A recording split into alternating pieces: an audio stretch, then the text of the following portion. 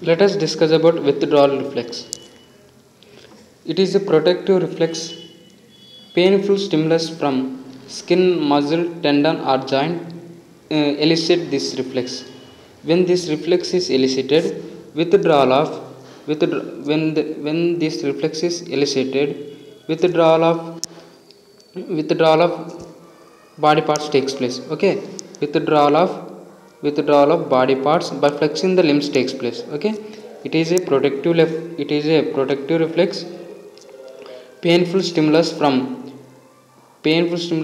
skin, tendon, muscles activates tendon or joint activates this reflex. Okay, and this takes by withdrawal of body parts by flexing the limbs takes place. Okay, and I hope this next reflex circuit. It is a polysynaptic reflex. It is a polysynaptic reflex. The receptors for this are skin, muscle. The receptors are nociceptive receptors in the skin, muscle, tendon or joint. Okay, nociceptive receptors means these are pain detecting receptors which are present in the skin, muscles, tendon or joint. These acts as receptors. The afferent neurons are type 3 neurons and type 4 neurons. Okay, type 3 and type 4 neurons are afferent neurons. Even type 2 neurons also, they can also elicit the response, but the weaker response, but the response is weak. This type 2, type 4 and type 3 neurons, these are called flexor reflex efferents. Okay, these are called flexor reflex efferents. Let us see how the circuit is. We will try to elicit the reflex.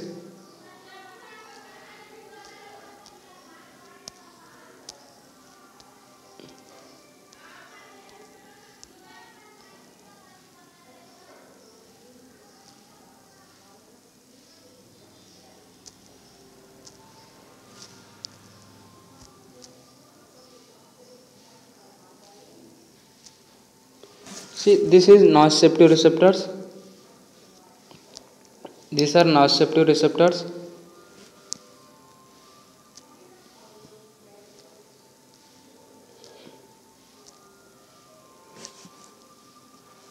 Nociceptive receptors, they carry impulse.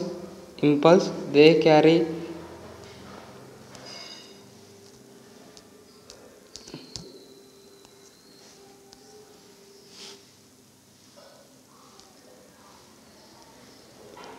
nociceptive receptors, they carry impulse to the spinal cord. Okay, they carry impulse to the spinal cord. In the spinal cord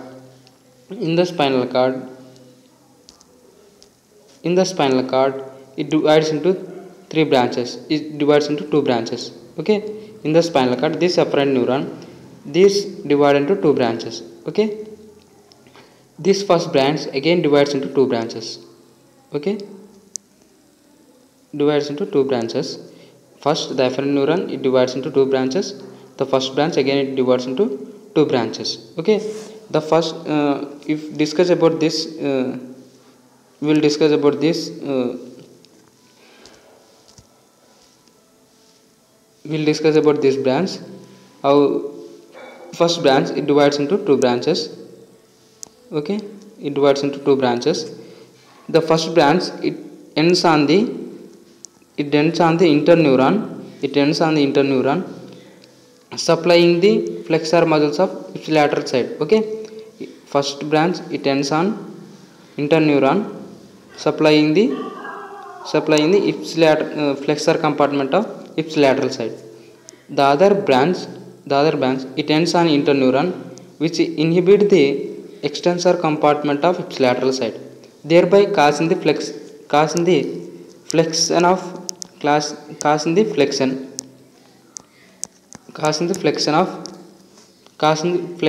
ipsilateral side. Okay,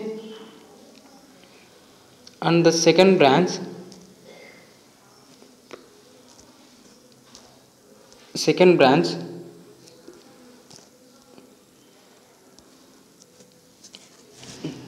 second branch it go on and it crosses the spinal cord to the other side. Okay, it crosses the spinal cord to the it crosses the spinal cord to the other side. It crosses the spinal cord to the other side, to the other side. Okay, the other branch it crosses the spinal cord to the other side. See here, here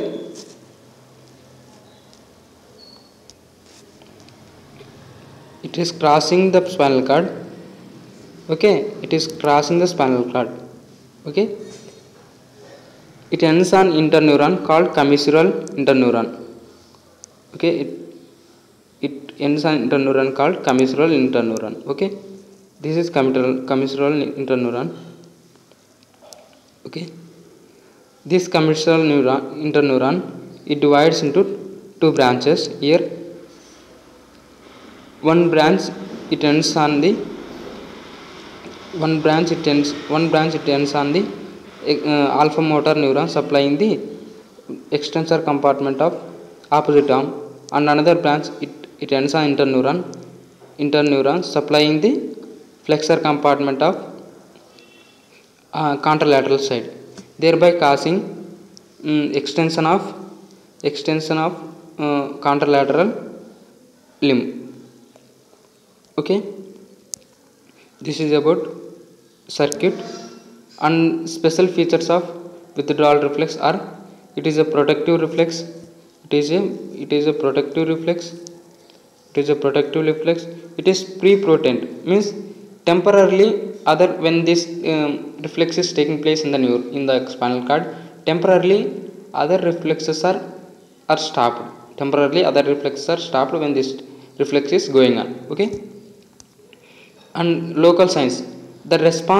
The pattern of response depends on the site and location of stimulus. Means if the stimulus is from medial side, then abduction takes place. If the stimulus is from lateral side, then adduction takes place. That is the pattern of response depends on the nature and location of stimulus. Okay, this is next. After discharge, when there is stronger reflex, it causes widespread and prolongs the response. Why? Let us see why there is prolongation of response. Okay, what is the after reflex? If there is stronger reflex, there is widespread response and prolongation of response. Okay, let us see the mechanism. After reflex, mechanism of after reflex. Prolongation of response is due to prolonged and repetitive firing of target motor neurons. Okay, target motor. Why there is prolongation and repetitive firing of target neurons? We will see. There are two mechanisms for this. Why there is prolongation and repetitive firing of alpha motor neurons? There is involvement of many interneuron pathways of different length between afferent and efferent neuron. Because you see, there are many interneurons. See, there are many interneurons. Okay, of different length. So when there is less, if the pathway is of less synapses, then it can go to the muscle very quickly. If the number of synapses are more in that pathway, then the reflex then the efferent stimulus to the alpha motor neuron goes late. That is the reason why there is prolongation of response. And why there is repetitive firing? See, this repetitive firing is due to a interneuron which directly arises from the this is the interneuron. This is the branch from interneuron. which arises from the interneuron. This goes back and it ends on the it goes back and ends on the um, interneurons, so that there is repetitive firing. Okay, so there is repetitive firing. This interneuron is called reverberating interneuron, and this circuit is called reverberating circuit. Okay, thank you for watching. Have a nice day.